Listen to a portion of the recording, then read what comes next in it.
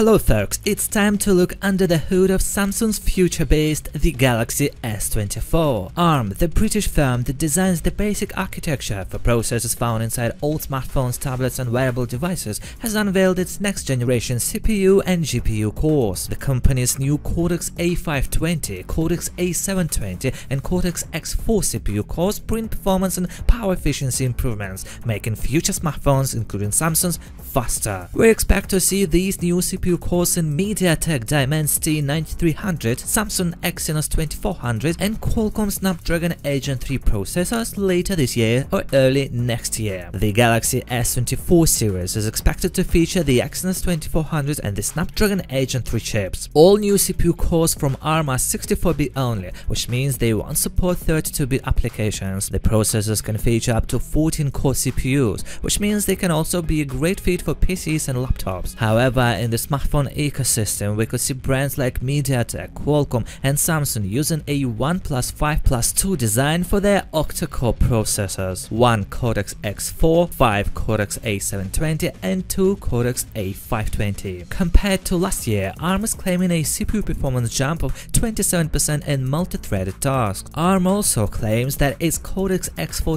CPU core is 40% more power efficient than Cortex-X3. The Cortex-X3 is used in chips like the Dimensity 9200 and the Snapdragon Gen 3 chips. It means that chips using the Cortex-X4 CPU core will be a lot more power efficient when performing high-end tasks like camera, gaming and multitask. The ARM Cortex-X4 offers a considerable improvement in performance and battery efficiency, and it will be used in high-end smartphones and tablets. It can go as high as 3.4 GHz and has a 2 MB L2 cache, 2x compared to last year. The Cortex-A720 is optimized for efficiency even more than the A700 cores before it. It is 20% more efficient than the A715, which itself was 20% more efficient than the A710. With 5 A720 cores, they'll do a lot of the heavy lifting for multi-threaded workloads and will do it efficiently. Finally, the Cortex-A520 is still an in-order core. It is 22% more efficient than the A510. On high-end chipsets, these will likely focus on background tasks. These performance and efficiency improvements will come to the Galaxy S24, Galaxy S24 Plus,